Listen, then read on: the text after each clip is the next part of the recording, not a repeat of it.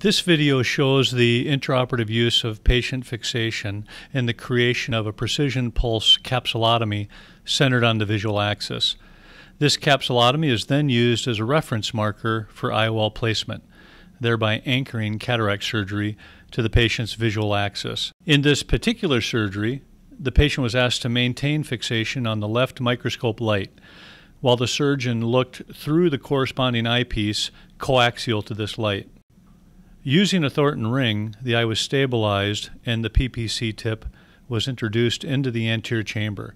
The push rod was then slid back, allowing the PPC tip to assume its original circular shape. The next step was to position the center of the PPC suction cup at the P1 Purkinje image, which specified the location of the patient's physiological visual axis. It was very important during this step to only pull the push rod back until its tip was just outside of the nitinol capsulotomy ring.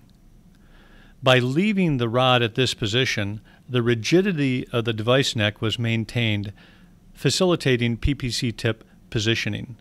It was also useful to use the capsulotomy ring, here outlined by the yellow circle, for P1 centration. Once centered on P1, suction was activated on the surgeon's command, and the push rod was gradually pulled back all the way out of the neck, allowing full suction to be delivered via the neck into the PPC suction cup for a complete capsulotomy.